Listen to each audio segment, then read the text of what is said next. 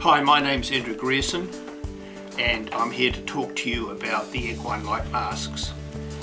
So, what's in the box? It opens from the side here, and inside is the mask, and beside that on the inside of the leaf is all the instructions on what to do. And then secondly, we'll show you the placing of the mask on a mare.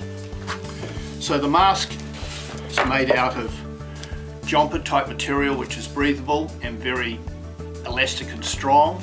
It has one cup on one side, which is on the off side or the right eye of the horse, and it has adjustable straps with Velcro and 3 lugs to secure the head collar with it.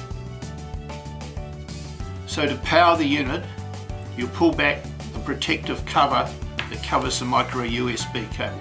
Using a micro USB connector, a standard one, plug the mask with power, and initially it will go orange and then after 4 seconds turn red. It takes between 2 and 4 hours to fully charge the lithium-ion battery. Once that's fully charged, that battery will be enough power for over 3 months whilst it's on the horse.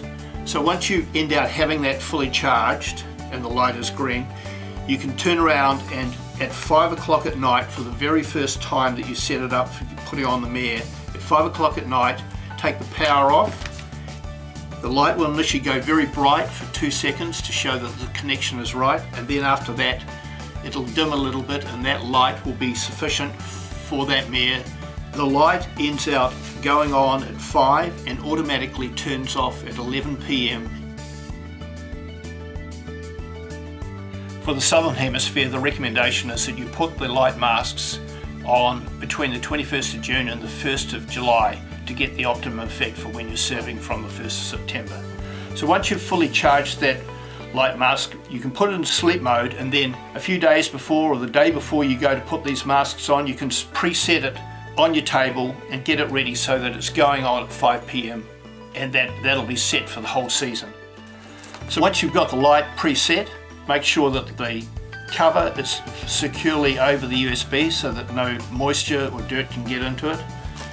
Place it back in the pouch, close off the Velcro straps, and then get ready to put it on the mare. There are 3 lugs which are used for putting on the head collar. Those 2 holes there are where the ears go, and these are the 2 apertures for the eyes. The light is on the off side or the right side, so that when you're always approaching the mare from the left side, she's not blindsided with the fact that you've got that cup in the way. Be aware that these are very, very stretchy, so they do fit quite nicely on a mare's head. The diameter of that eyepiece is quite a lot larger than a normal Zulco mask to prevent the rubbing on the forehead of the mare.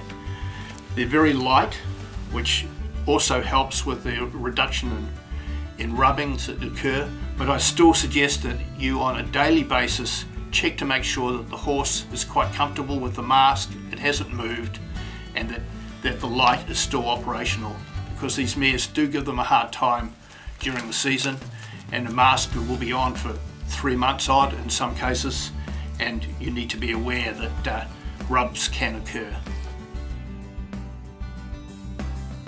So once you've finished using the mask and you want to store the mask in light, my suggestion is that you unscrew those 2 nuts there, take the light out, which feeds through and comes out through this aperture here, and it allows you to have the mask separate from the light source. Then you go back and recharge that light fully, put it into sleep mode, and leave that for the next season.